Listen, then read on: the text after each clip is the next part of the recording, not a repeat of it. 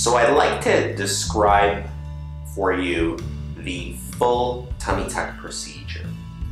Remember that the full tummy tuck procedure is indicated for somebody that essentially has changes both below and above their belly button.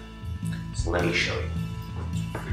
So just for orientation, this is the pubic area, this is the belly button, and these are the ribs. And this is obviously not necessarily to scale. Now, I talked about the incision in the general overview. We put the incision very, very low, just above the pubic area, okay? If you have a cesarean scar, let's say that this is your cesarean scar, we'll put the incision below that so that your cesarean scar is removed. The incision for a full tummy tuck generally does go, quote, hip to hip. From above the pubic area, it will angle slightly upwards in the groin crease, you know, generally almost one side to the other.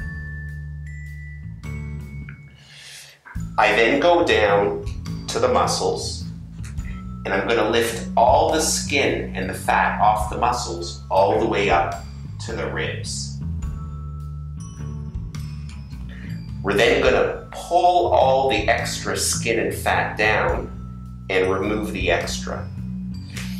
And in a full tummy tuck, the idea is to remove everything up to and above the belly button. Something like that. So all of this here, skin, fat, stretch marks, goes. Now you can see that the belly button is sitting in the middle of this triangle. We don't want to throw away the belly button.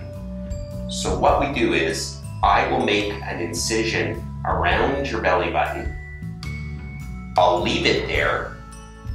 We'll take away the rest of this skin and fat. And then this edge here is going to be pulled all the way down to here.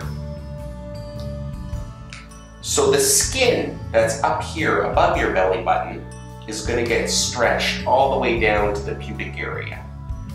Therefore, the skin here is going to be covering your belly button for the time being.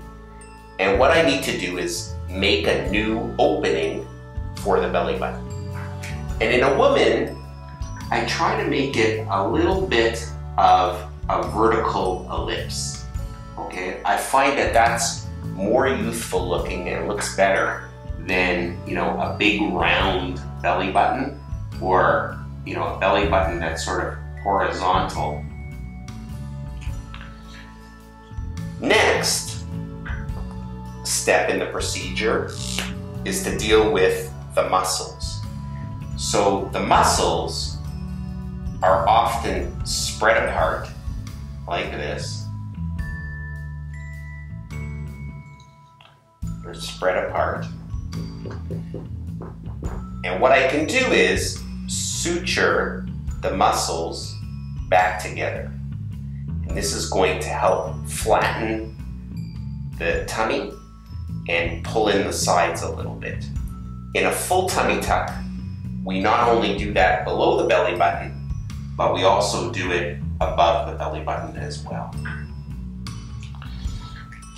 Finally, I'm going to do some liposuction.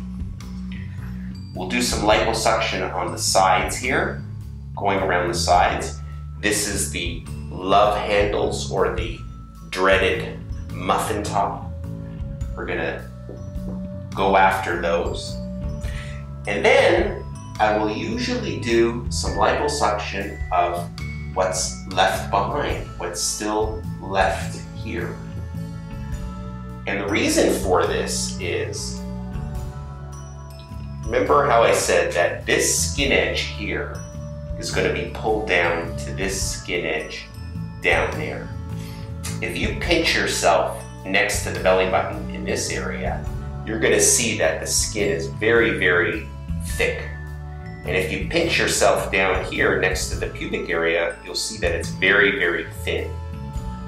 So if we don't thin out this upper area with the liposuction, often what you'll see if you look at the person from the side is their stomach is flat, and when you get to the incision, there's a little jog in like that. And this is where the incision is. It kind of defeats the purpose of the tummy tuck. You know, we want it to be flush, and here's the incision there. So that's the reason for the liposuction there.